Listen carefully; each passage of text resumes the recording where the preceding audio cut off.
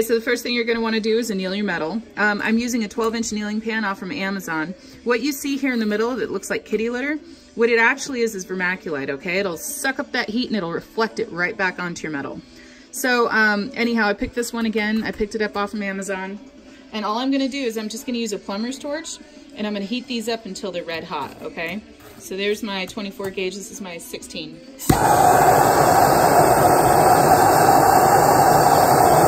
I'm going to heat it up until it turns red.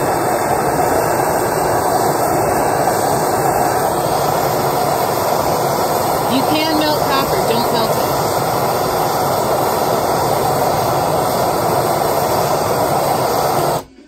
Obviously the 16 gauge will take a little extra time.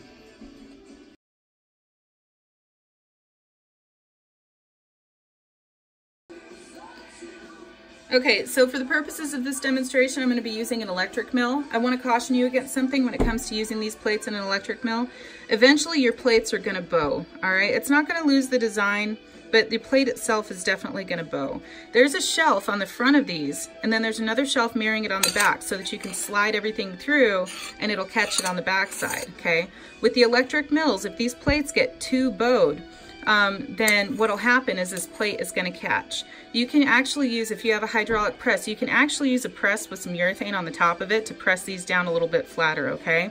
But if you're using a regular standard hand crank rolling mill, it's not going to be an issue. So the first thing I'm going to do is I'm going to actually take my, I'm going to take a piece of cardstock and I'm going to slide it underneath the plate. Now I do this to protect the bottom rollers. I understand you don't necessarily have to. But I'm paranoid. I really like my rolling mills. These are very expensive pieces of equipment and I'm not willing to take the chance. Then I'm going to line my metal up. This is 24 gauge, okay? This is the thinner gauge. I'm going to line my metal up wherever I want to capture the pattern, okay? So if there's a specific spot on here I want to capture the pattern, I'm going to do that, all right? So then what I'm going to do is I'm going to take and open up my mill to accommodate all three of these pieces. And I'm going to crank it down as hard as I can, okay? Well, not as hard as I can, but until it feels like good and really firm and tight. All right, and on top of the mill right here at the gauge, it's reading at 15. All right, there's a little dial and it's got a pointer on it. So then I'm gonna open it up, pull it back out, and I'm gonna close it back up to 15 where it was, okay? Sometimes if you open your mills up, you're gonna find that you pass that, so just keep an eye on your gauge when you open it, okay?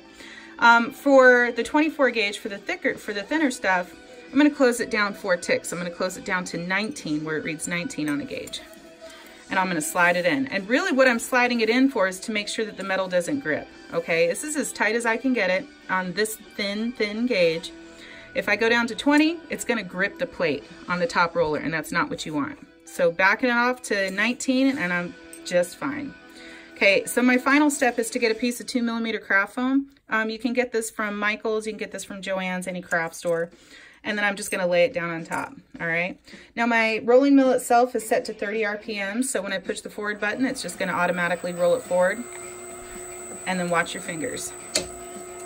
As it comes out the back shelf, you're going to see that you can only use your cardstock once if this is a route that you go. There's my plate. And then you peel off the craft foam, again, one-time use. And there you go, okay? So this one right here, again, is a one-time use. What you will find is that it's going to leave a negative impression on the back. It's always going to do that. And this is a very, very thin piece of metal. So we'll move on to the thick metal next.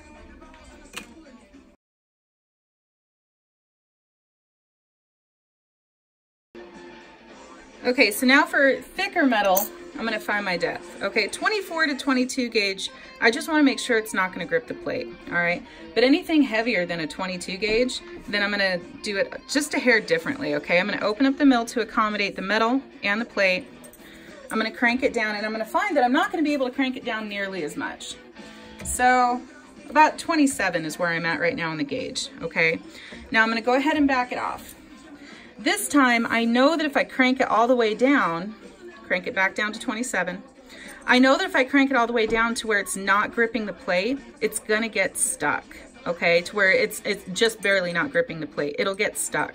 So all I'm gonna do is I'm gonna close it up about 4 ticks. 4 is kind of my magic numbers on a Durston or on pretty much anything, all right? I'm gonna place my craft foam, line it up, place your craft foam over the top, again at 30 RPMs. And if you have a hand crank, then you'll just hand crank it in. Watch your fingers. But you see how it's not even sliding the rest of the plate forward? And you know what? That's still gonna be fine. So when we peel it off, the thicker metal has less of a negative impression, but you're still capturing all that fine detail, okay? The detail still looks the same. But here's the thing, if you put this whole thing in at a thicker gauge to where it's just barely gripping the metal, it's gonna get stuck, you might break a gear, you know, you just gotta be super careful. And remember, 4 ticks, especially for a Durston, is kind of the magic number, whether you're hand cranking it or not, okay? Okay, now that you have your metal all finished up, you can go ahead and do anything you want to it. Keep in mind that when you solder something that has these really, really deep recesses in it, you're only gonna get contact on the higher parts, okay? So if you're soldering a bezel or a tube on it, you're never gonna get contact completely all the way around. But a majority of the time, a bezel is, you're never gonna find, or very rarely will you ever find, a bezel that is structural.